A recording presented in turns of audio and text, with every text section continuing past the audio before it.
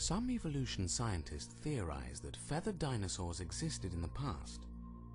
In support of this belief, museums have added feathers to many common dinosaur models, such as this velociraptor exhibited at the Museum of Victoria in Australia. Opponents of evolution and even some evolution scientists have criticized this practice, since no feathers have been found with any dinosaur fossil.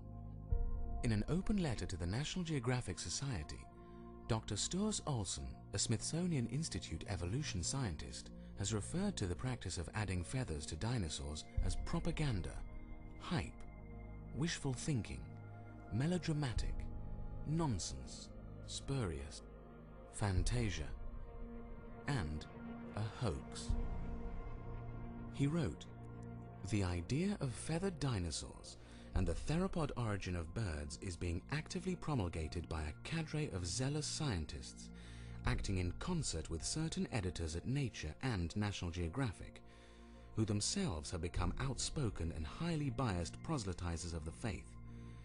Truth and careful scientific weighing of evidence have been among the first casualties in their program, which is now fast becoming one of the grander scientific hoaxes of our age."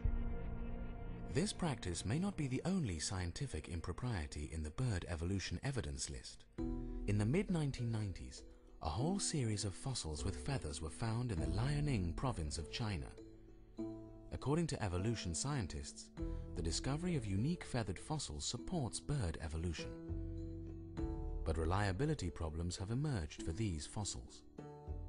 Dr. Timothy Rowe is a paleontologist who supports evolution and runs the University of Texas CAT scan laboratory. Dr. Rowe had the unique opportunity to closely examine a Chinese fossil called Confuciusornis, which to the naked eye appeared to be a solitary fossil. I believe we scanned this in 1997. It was just shortly after the bonanza of Liaoning had hit the news in a big way. I'd never handled any of these specimens before. And this was brought to me, and I thought this was how it came out of the ground. And I thought, wow, what an awesome specimen. It's complete and massive and it's easy to handle. And only by scanning it did I learn, in fact, how it had been repaired. But after scanning the fossil, Dr. Rowe began to question its authenticity. And when I handled it, it was very well built. It felt like a single massive piece of rock. And only by looking at it in cross-section could I see that it was built in 3 layers, 2 of which were natural, and the intervening layer was made by humans. And so this really started me thinking, well, there's a little more here than meets the eye. Grout and metal chips lay hidden inside the fossil, which became obvious when subjected to the scrutiny of the CAT scan. The fossil had been carefully painted to hide alterations. But once we scanned it, we could see the grout layer. And so when we see steel objects in these things, we know that it's got to be made by humans. Upon further evaluation, Dr. Rowe found a piece of the jaw had been substituted with a bone from another animal. Well, I have no idea what animal this piece came from. It's just a very small fragment of bone, and it was probably chipped out to fit this space. So I have no idea where this extraneous piece came from. There are some other odd pieces around the edges too that don't fit on this. This first encounter with a Chinese specimen would not be Dr. Rowe's last. A second Chinese fossil was brought to him by a scientist from National Geographic magazine. This fossil, called Archaeoraptor, was purported to be an unusual missing link which would, once and for all, prove that birds evolved from dinosaurs. It had a long featherless tail, similar to dinosaurs, but it also had feathers and a bird-like body, giving the appearance of 2 different animals blended together, just as Darwin predicted.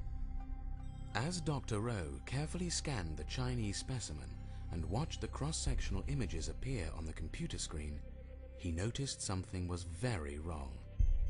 Dr. Rowe discovered that 26 fossil bones from 5 animals, including a dinosaur and a bird, had been fraudulently constructed to make a transitional fossil. And that was the thing that caught our attention first. We could find no verifiable fit between the tail, the most spectacular part of this specimen. We could find no verifiable fit between that piece and any of the other parts of the block. And We found other irregularities as well. Even though it seems to fit tightly in here, when you look at it in cross-section, you can see that this piece and this piece have no verifiable association with the pieces around them. The next thing happened where the two shin bones were glued in. And likewise, these have no verifiable associations. The next thing that happened is that the foot was glued on, and I say foot rather than feet because this is a single foot. This is a slab and counter slab that were split and separated and glued in place to make it look as though there were right and left feet there. It's a clever use of materials. You know, if you're limited, you take a single foot and turn it into two, you know? Very, very creative. This schematic diagram shows how many different fossils and rocks were used to create Archaeoraptor. Each color represents a different type of rock and a different type of animal. Dr. Rowe reported his startling discoveries to the National Geographic scientist. Yet soon afterwards, the unexpected happened. National Geographic held a press conference announcing the discovery of Archaeoraptor, failing to disclose the fossil as a fraud. And we provided the data and our interpretation to the representatives of Geographic, and the scientist in charge, as he walked out of the building, his last comment to me was, well, all of these Chinese things have been fiddled with. But he understood that there were profound questions surrounding this, and we'd been brought in as consultants simply to scan the specimen, and which we did. We presented our interpretation, original copies of the data to all parties, and it was a total shock when the news conference came that they were announcing that this was a valid specimen. 3 months after the original CAT scan was performed, National Geographic published its story about the discovery of Archaeoraptor. The article claimed that Archaeoraptor was a flying dinosaur, a missing link, and the best evidence that birds evolved from dinosaurs, but failed to reveal the serious discrepancies found by Dr. Rowe. Those who oppose evolution suggest that if evolution scientists have to add scales to the heads of birds, add feathers to dinosaurs when neither have been found, or resort to creating fraudulent fossils as evidence for evolution, then there must be no proof. Scientists who support evolution acknowledge that individual scientists have made mistakes, but these are corrected over time. This is how science works. Many are still convinced birds evolved from dinosaurs.